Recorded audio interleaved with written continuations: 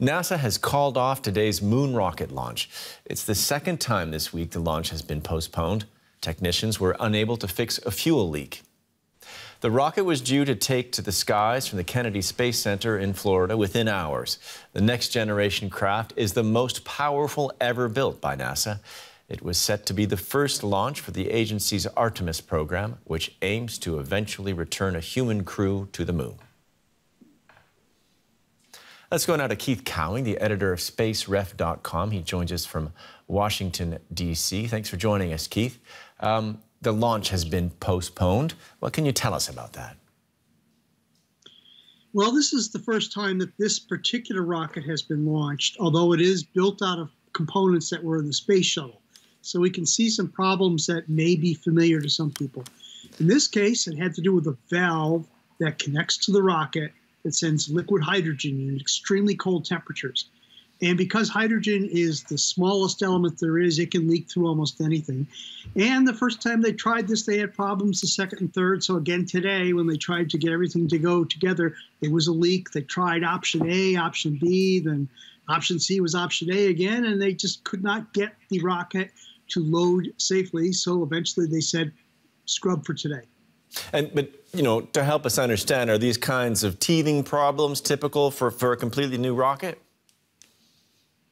It's rocket science. I mean, it's probably on the second page of the rocket science book that fueling is a difficult issue and you have to do it right. Otherwise, you could have a very bad day, as they say.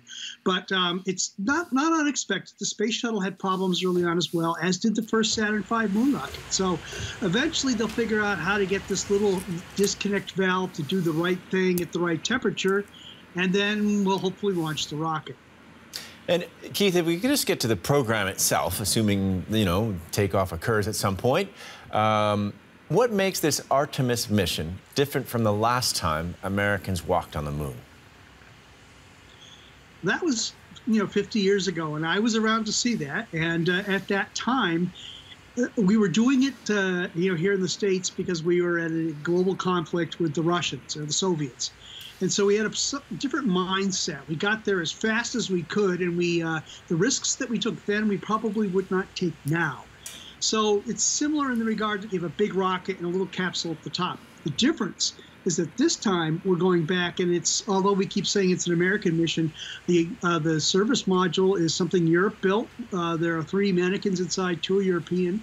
And although the first astronauts to land will be American, shortly thereafter there will be European and Canadian and Japanese astronauts. So we're going back in a sort of a global sense this time, not just a unilateral us versus the Soviets. So to me, that's important.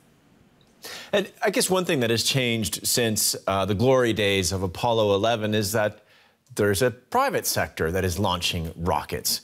Elon Musk's company, SpaceX, has already sent up powerful rockets much more cheaply. So my question is, are there questions about why the government is financing this?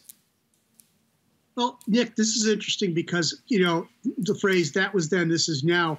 Companies always built these rockets, at least here in the States. It's just that NASA really had a control over everything that was put together.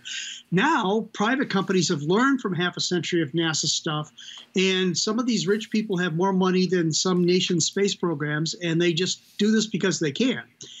And because of their successes, the way that these Artemis astronauts will eventually land on the moon is in a modified SpaceX rocket, not a NASA lunar lander. And so we're already seeing sort of the transition here. And while NASA's having the problem of getting Artemis 1 to launch, SpaceX is building its Starship rockets so cheap that when they blow them up, they just roll out another and they put a blooper reel on TV. Now, the real question is, if they delay Artemis until October, will SpaceX launch their Starship first? That's what people are wondering. Okay, another kind of space race. Keith Cowing, editor of spaceref.com. Thanks for your time. My pleasure.